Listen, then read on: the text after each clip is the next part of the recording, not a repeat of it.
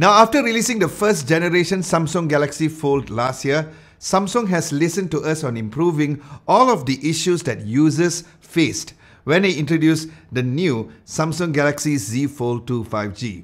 So yes, in this video, I'll be going through everything that you need to know about this device, and I'll answer all of your questions that you've asked me in my first impressions video, and I'll also tell you how my experience was using this phone daily for the past 2 weeks. So keep watching.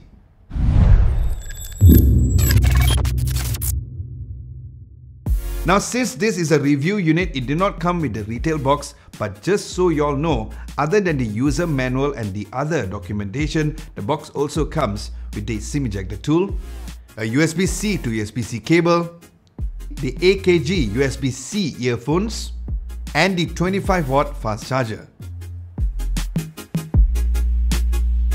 Now, going over to the phone specs, it comes with the Qualcomm Snapdragon 865 Plus chipset.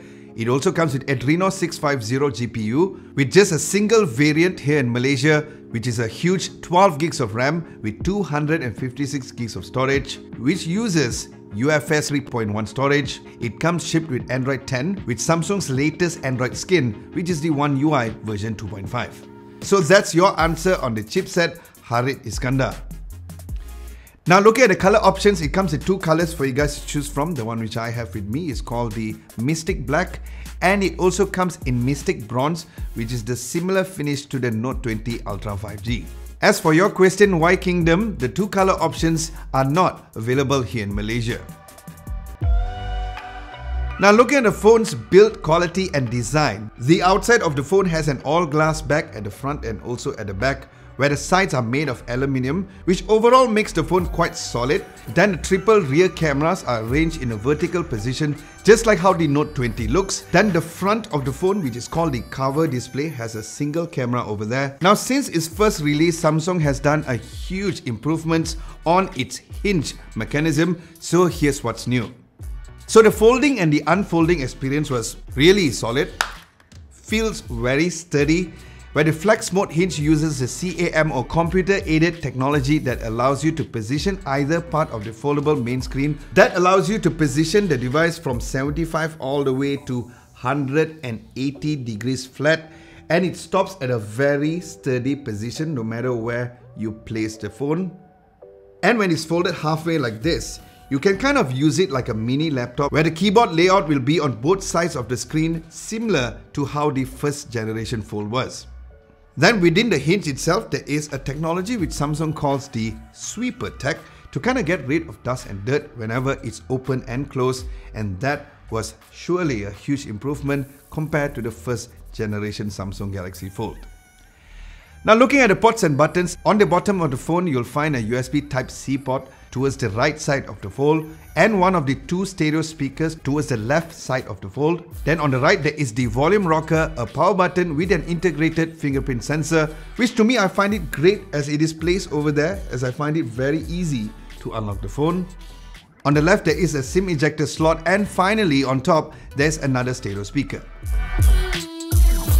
As for the phone screen, on the front cover display, we are greeted with a 6.23-inch display compared to the 4.6-inch on the previous Fold. And the cover display has a Super AMOLED screen with a resolution of 816 by 2260 pixels with a 25 by 9 aspect ratio pixels, which made the display way more usable from a day-to-day basis. Now, opening up the phone, we again have a bigger 7.6-inch 1768 by 2208 pixel resolution, which uses not one but two Samsung's dynamic AMOLED display with a high refresh rate of 120 Hz through its adaptive refresh rate feature. And another huge improvement is of course the Infinity O display on the camera instead of the camera cutout, which was available in the first generation Fold. And because of this, watching videos on portrait mode was already great, since the size of the screen itself is pretty huge, and it looked even amazing full screen, where it had this great widescreen experience when watching videos on YouTube and Netflix as well. And yes, due to its dynamic Flex AMOLED display technology, viewing videos on the Fold felt like it was painted on the phone, which was indeed a very unique and pleasant experience. So that's your answer, TEJ60. And yes, I've tested the screen mirroring option with Miracast supported TV and also on DeX mode as well. Alright, now let's look at the camera specs. The Samsung Galaxy Z Fold2 comes with a total of 5 cameras, which includes 2 selfie cameras, where one is at the display cover area and the other is inside of the fold, where the display cover area has a 10 megapixel f2.2 aperture lens. Then the main screen's front camera has also a 10 megapixel f2.2 aperture lens. Then as for the rear camera, there is a 12 megapixel f2.2 12mm ultra wide angle lens, a 12 megapixel f1.8 main lens and a 12 megapixel f2.4 telephoto lens.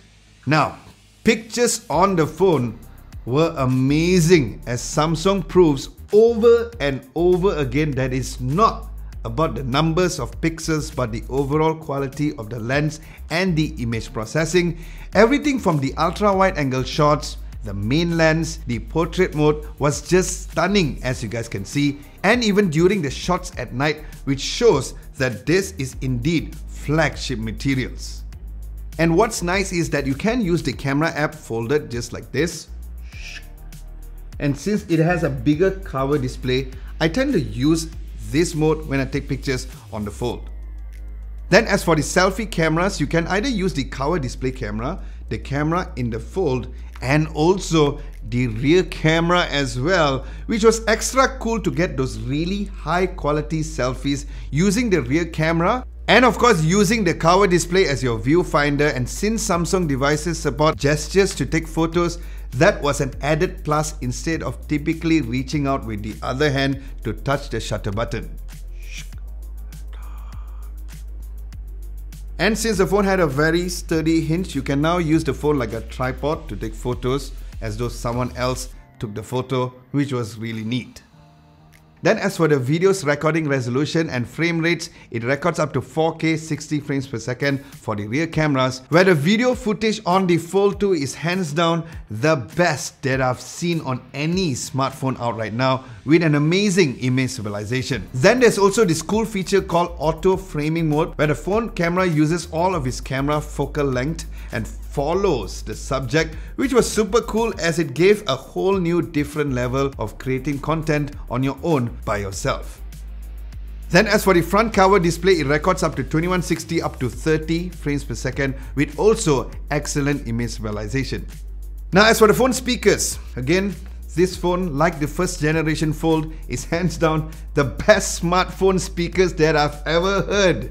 I know I'm overselling this phone, but it's true.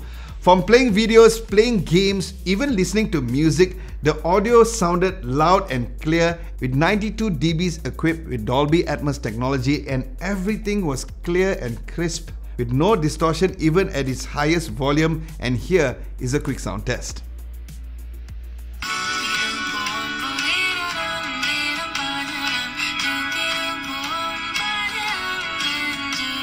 No, that's not impressive.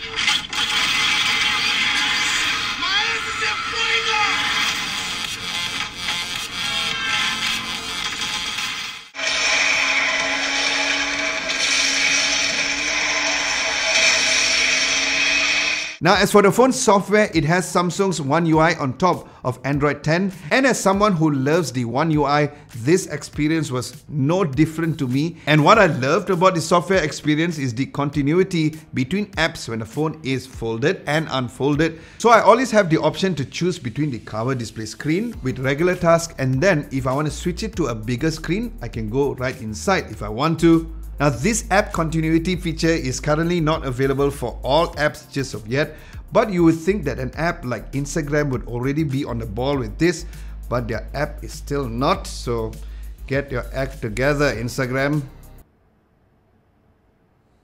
Now I have to say that the typing experience on the phone was great, as I mentioned earlier, because of its keyboard's layout, which was divided into right and left, which made the typing experience really seamless. And using the phone to read articles online for social media browsing as well was great, with the multi-window mode for multitasking in a whole new level. And since there is the fingerprint sensor at the side, you can also use it as a notification slider which is also a huge plus when using the phone every single day. Now also, as a professional host, this Fold made writing scripts was great, especially when I was on stage on the rostrum, to easily read and adjust the script accordingly with the multi-window mode as I mentioned earlier. And when I'm done on stage, just fold the phone, put it in my pocket instead of me typically carrying a tablet around.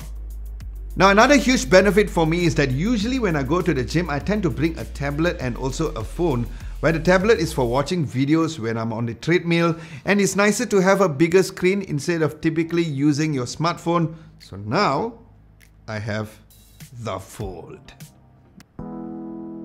Now the Samsung Galaxy Fold comes with a total of 4500 milliamps of battery, where it uses dual batteries, where it seems small as a device to power two displays. But based on my test using the phone daily, where I use the cover display about 20% of the time and the main screen about 80% of usage, I got an average of 5 hours and 46 minutes of screen on time with the adaptive display brightness turned on, and also the adaptive refresh rate up to 120 Hz. So that is great battery life. Then the phone also comes supported with 25-watt fast charging, where the charger comes inside of the box as mentioned earlier. It also has 11 watts of fast wireless charging and wireless power share, which would be useful to charge your Galaxy Buds Live, which I'm looking to review really soon.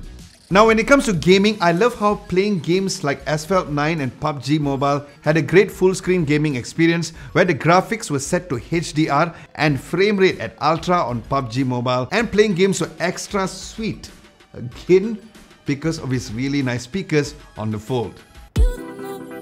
Alright, in conclusion, we all need to give a huge credit towards Samsung to be one of the very few brands that listens to us users on working on their next iterations based on the feedback given. And using the phone as my daily smartphone has benefited me tremendously for the past 2 weeks or so. So if you can afford it, you are surely not going to regret it. Now as for the price here in Malaysia, the Samsung Galaxy Z Fold2 is going for 7,999 ringgit, and I'll leave links down below for more info on that.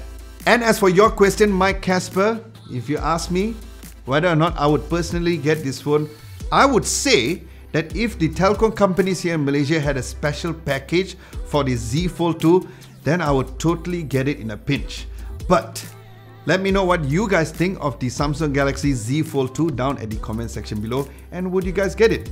Aside from that, thank you so much for watching. Hope you guys found this video helpful in making your purchase decision, and if you did, be sure to give this video one of these. Like, share and subscribe to Adam Lobo TV if you haven't done so. My name is Adam Lobo, and I'll catch you guys in my next video.